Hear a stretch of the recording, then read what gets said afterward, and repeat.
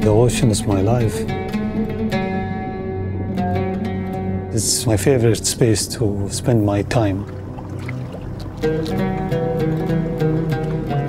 My name is Mohammed Abdullah Al Sada. I'm a pearl diver from Qatar.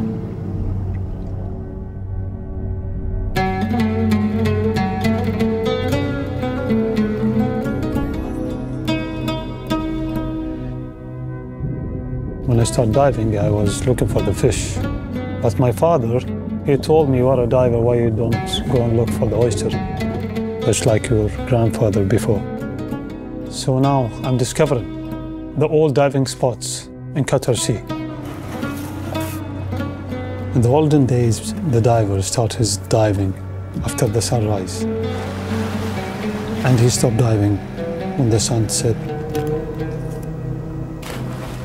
I heard that the old diver, they can go 30 meters with single breath. Under the water, you'll feel that you're flying. You can feel that you are in the sky, not in the water. Pearl diving before, it was very dangerous. Now we have a different equipment. I don't need a man in the service to pull me up. I'm using my fins. The salt is in my blood.